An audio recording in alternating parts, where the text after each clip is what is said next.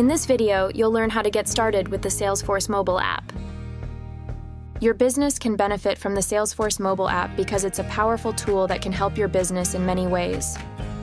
With the app, you can access your Salesforce data from anywhere, at any time, on any device. This means you can stay connected to your customers and your team, even when you're on the go. The app also offers a range of features that can help you improve your productivity and streamline your workflows.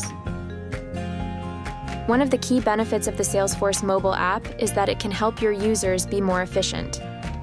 With the app and internet browsers on iPads and tablets, they can access all of their Salesforce data from their mobile device, which means they can work from anywhere. They can also use the app to log calls, create leads, view reports, and get real-time updates on their accounts and opportunities. Another benefit of the Salesforce mobile app is that it can help increase Salesforce adoption within your organization. With it, everyone will be even more customer-focused. By making it easy for your users to access their data from their mobile device, you can encourage them to use Salesforce more often. You'll get more value from your Salesforce investment and improve your overall business performance. Before you get there, though, let's make sure you're aware of some tips and time savers. Let's review a few areas to help you get started with the mobile app successfully. You know that your team needs to find items quickly and make updates. That's why we made the mobile homepage customizable to fit the needs of every user.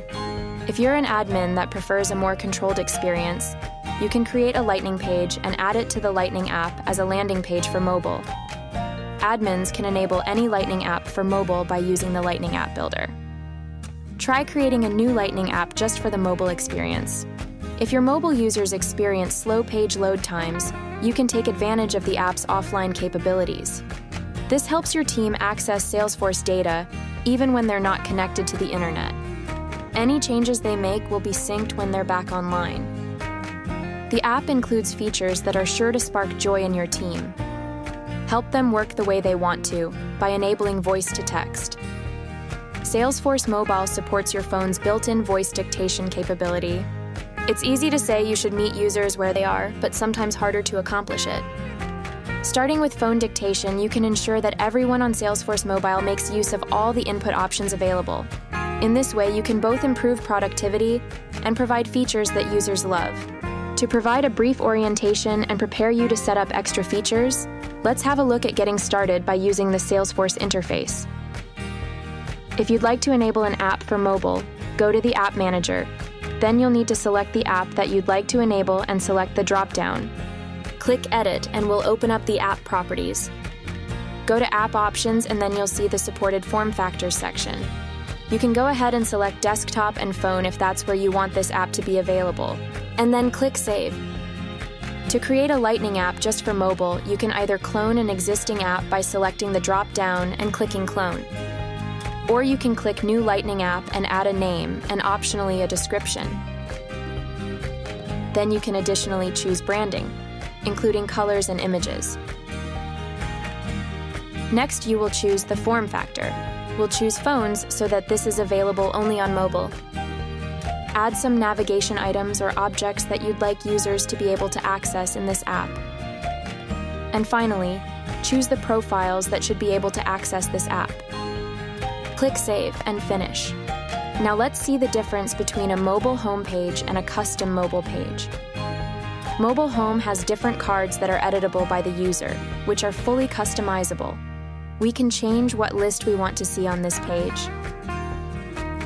And we can also edit what cards are shown.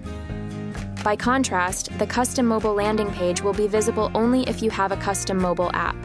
And this is customized by the admin.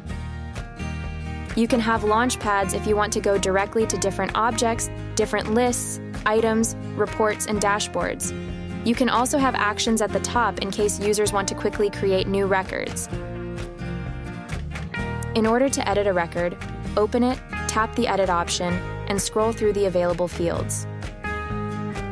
We'll edit the preferred contact channel to email, and then click Save. The main menu allows you to switch between apps, access all items, even ones that aren't available in the menu, and view the objects that are available for this app. Notice that these line up with desktop if you're using a desktop app. Let's check out an object. You'll have your lists available at the top as well as recent items below.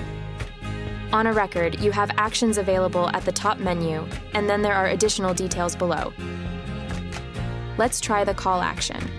This way we can call this lead and additionally be prompted to log the call. Customer is ready to take action. This activity is automatically logged to the record. That wraps it up for this Salesforce mobile overview video. For more information, check out help.salesforce.com or visit us on the trail at trailhead.salesforce.com. Thanks for watching.